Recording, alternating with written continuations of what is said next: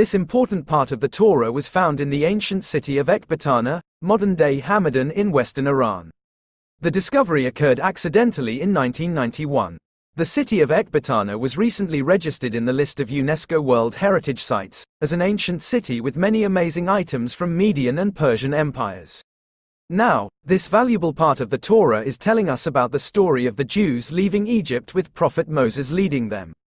It is written on the leather of sheep in ancient Hebrew, so perfectly made and stick together, it is assumed that it actually contained the complete Torah, but the rest has not remained intact.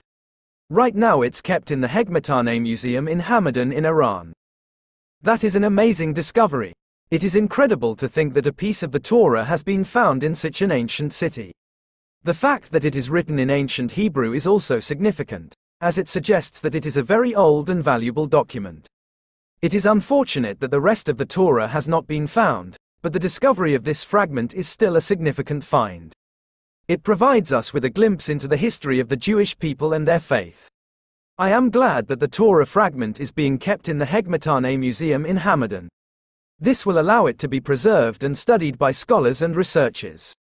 It is also important that the Torah fragment is accessible to the public, so that everyone can learn about its significance. So what do you think? Don't forget to like us, and please subscribe for more traveling videos.